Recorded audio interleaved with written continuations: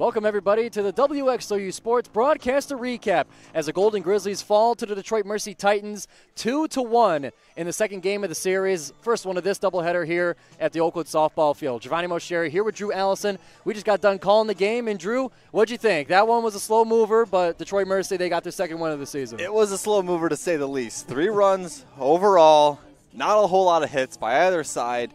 A lot of really, really long at-bat attempts, a lot of long pitch counts, quite a few fouls, if I do say so, towards the end. Foul balls are plenty. But unfortunately, Golden Grizzlies just could not get the bats cracking. Left quite a few base runners on base.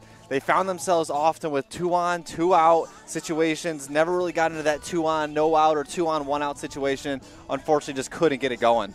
And the pitching from Detroit Mercy, Jordan Cavanaugh, did a pretty good job against the Golden Grizzlies. I mean, and you got to put this into perspective. This is a team that has won a single game coming into today, but in an in-state rival like this, the teams always show up in any sport. And that was the example for that today. Absolutely, and we've seen this is a big rivalry. When you get to mid-major sports, this rivalry between these two teams, it's as big as it gets, I think so.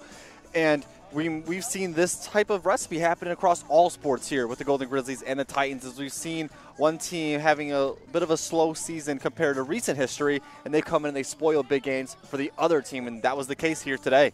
And that will move Oakland to now 7-4 on the season. They'll be getting ready for their next game here in a few minutes as of this recording here. And you can find Game 2's recording on WXOU Sports. Be sure to like and subscribe for all your sports content from your favorite college radio station. We will be live at the Oakland baseball field as they take on Purdue Fort Wayne this weekend, so be sure to stay tuned for that. From Giovanni Moceri, from Drew Allison, and from WXOU Sports, we thank you for tuning in, and we'll see you soon. Awesome. Yeah.